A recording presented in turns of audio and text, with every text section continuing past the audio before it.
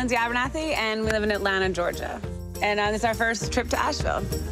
We enjoy getting away somewhere that we can all be together. Oh, look how huge he is. Having some time with the family and spending outdoors, it's quality time and, you know, builds memories for the kids.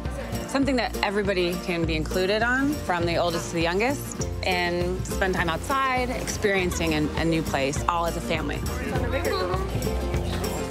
When you come up on the house, pictures don't do it any justice. It's so grand and so just beautiful. The girls referred to it as just magical.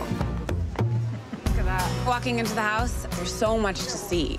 Every room has just intricate details that you learn about while you're listening to the audio tour. The kids being able to listen to a tour that's sort of more geared towards them while we listen to ours brought our whole family together while we were in the same room. Well, the family loved the library. The fact that you could sit around with this insanely large fireplace and pick out of thousands of books. Anything that you could ever imagine. Like in the fireplace? Like, was this... We got to go on a behind-the-scenes tour. Oh, wow. We had a personal guide that described all the gargoyles and the copper and gold and how the house is aged.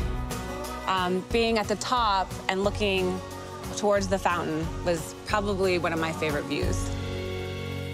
You can see the mountains, and you can kind of like see the earth curve, and it's like you can see everybody below you. It looks like little tiny ants. Being able to see over the vista of the land is a very unique experience and well worth the journey up those stairs. Where's that going? There's so much more here than I anticipated, and different ways to experience the grounds. We rented bikes, which was just a breeze, and we got to explore different views of the house. That was a little adventurous, and it kind of changed it up. We had lunch in the village at Cedric's. We sat on the patio. It was a nice place to recharge. It seems like there's like lots of adventures, and every time that you turn the corner, there's something exciting. The family loved it, from the youngest all the way to my husband and I. It's just incredible, historically, architecturally, art-wise. It's amazing.